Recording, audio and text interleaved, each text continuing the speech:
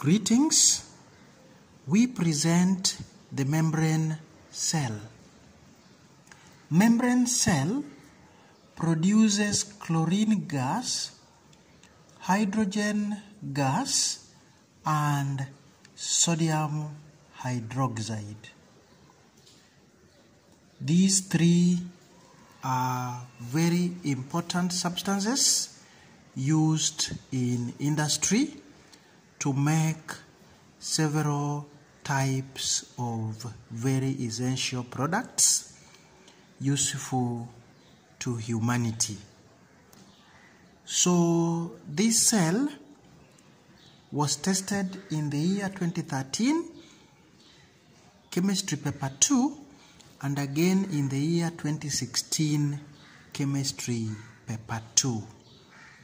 Join us in this video as we remind ourselves of how it works and going ahead to answer questions as tested in the years 2013 and 2016 chemistry paper 2.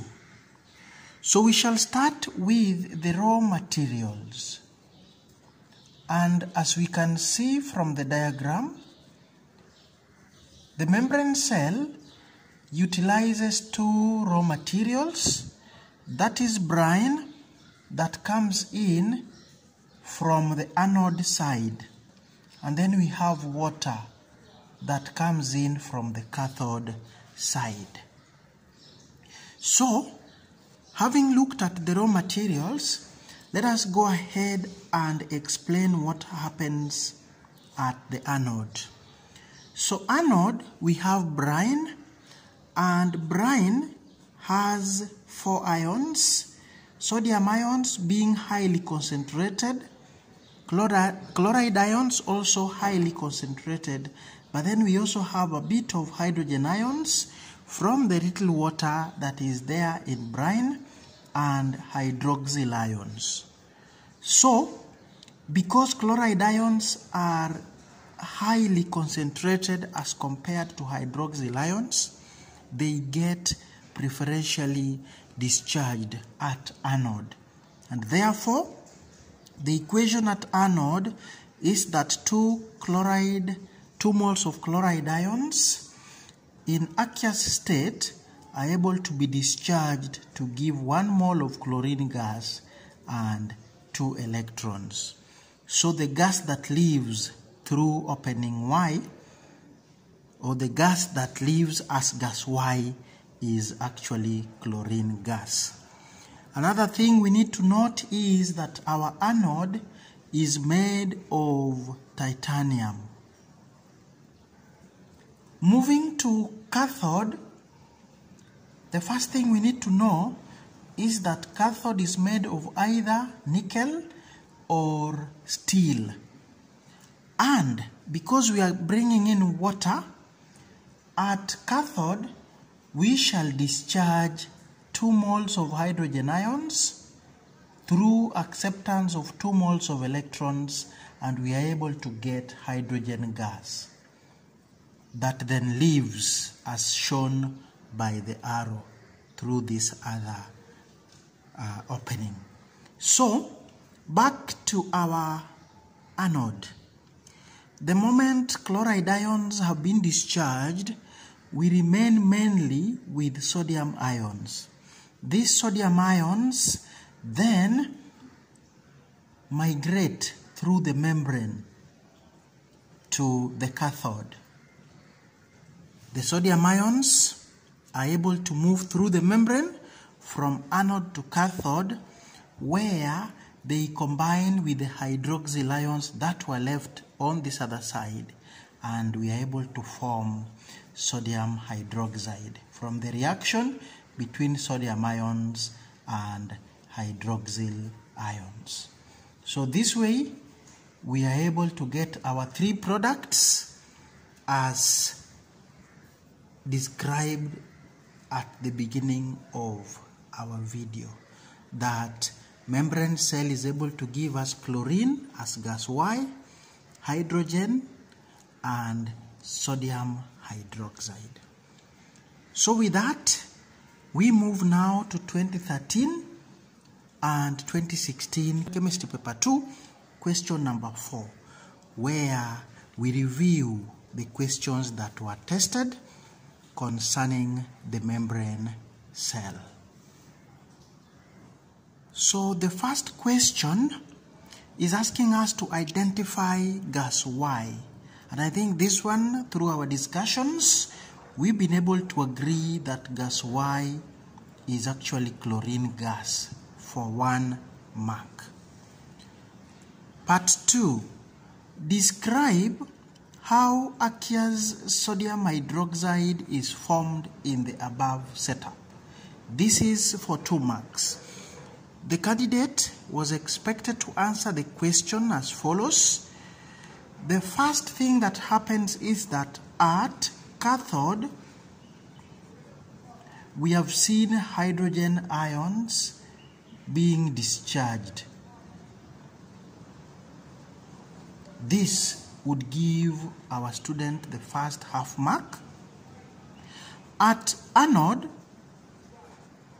we discharge chloride ions, and we have said this is because of their higher concentration as compared to our usual hydroxyl ions or hydroxide ions. Once the two have been discharged, the sodium ions then migrate to the cathode,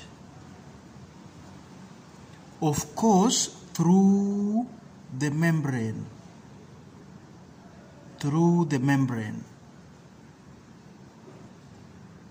This would give our student the next half mark. And finally, we say that where at the cathode they combine, the sodium ions combine with hydroxyl ions or hydroxide ions to form sodium hydroxide for the last half a mark, totaling to 2 marks. Part 3, we are asked that one of the uses of sodium hydroxide is in the manufacture of soap. We were asked to state one other use of sodium hydroxide.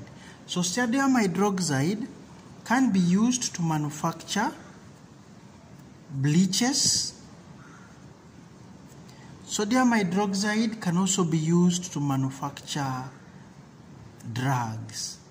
So we were asked any one, and therefore any of those 2 would give the student the 1 mark for section 3. For part B, we are told to study the information given in the table below and answer the questions that follow. So here we have half reactions and the electrode potential. So for D ions, accepting 2 electrons to form D solid, the E naught value is negative 0.13. For E, positive 0.80. F, we have positive 0.68. G, negative 2.87. H, positive 0.34. And finally J, negative 2.71. So we are supposed to use these values to help us answer the questions that follow.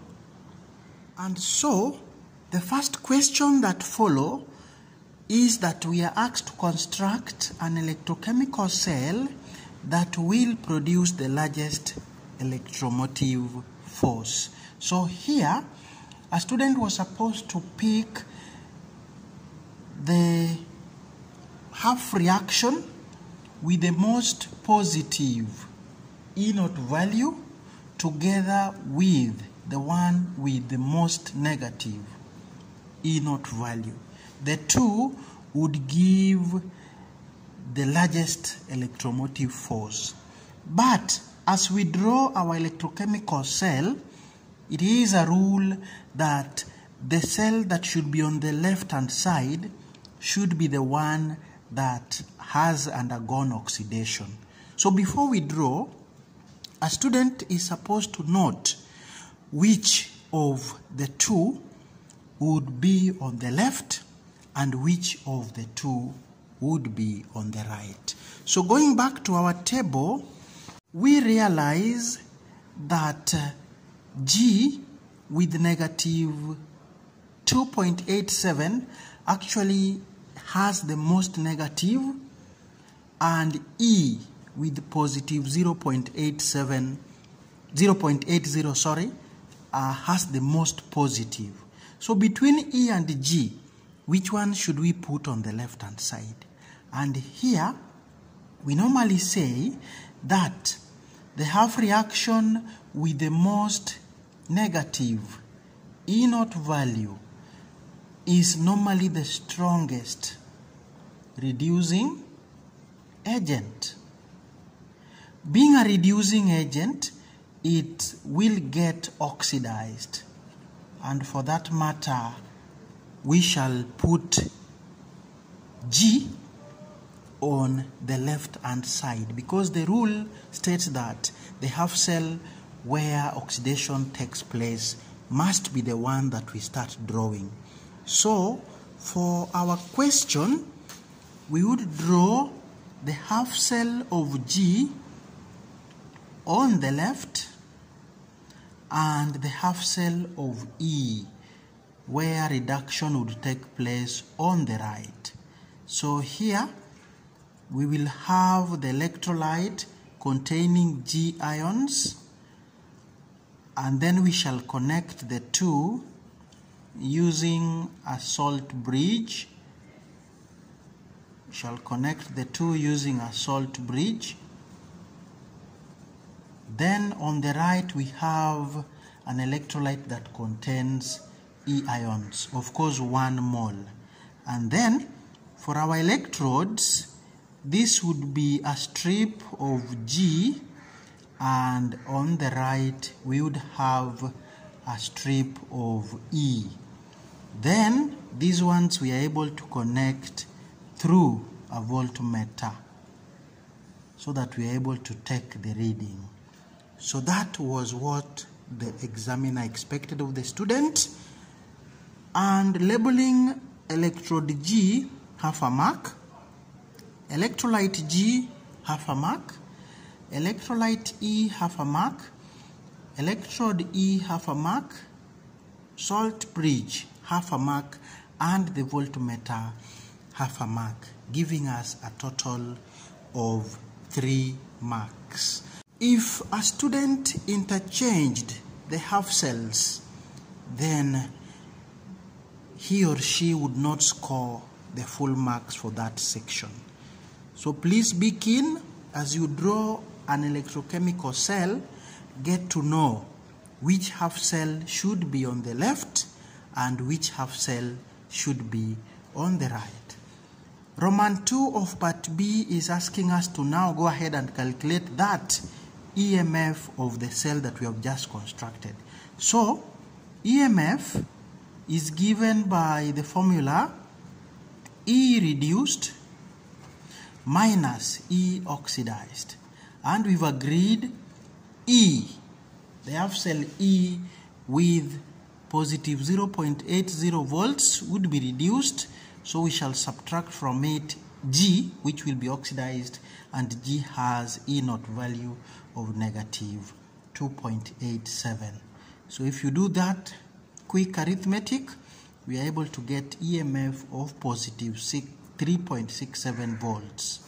It is 2 marks, so 1 mark for that relation and then another mark for the answer, together with the units. So if units are missing, we lose a half a mark for the final answer.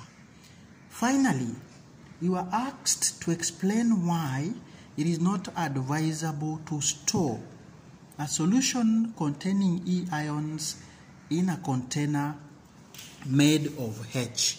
So if you go back to our table, H has E naught value of positive 0.34 and E has E naught value of negative 2.87.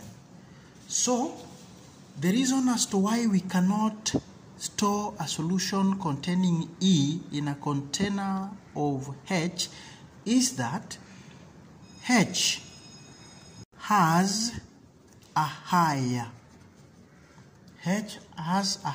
tendency to lose electrons because of its higher E naught value. So what would happen is that it would displace or react with E ions. So higher tendency to lose electrons and react, 1 mark each, giving us a total of the 2 marks as demanded by the question. We have come to the end of our video where we have discussed the membrane cell. Students should know that apart from the membrane cell, we do have the diaphragm cell and the Mercury cell that also gives us chlorine, hydrogen, and sodium hydroxide. Join us in our next video as we have a look at these other cells that are able to give us the same product. All the best in your revision, and thank you for keeping it the Kenyan teacher.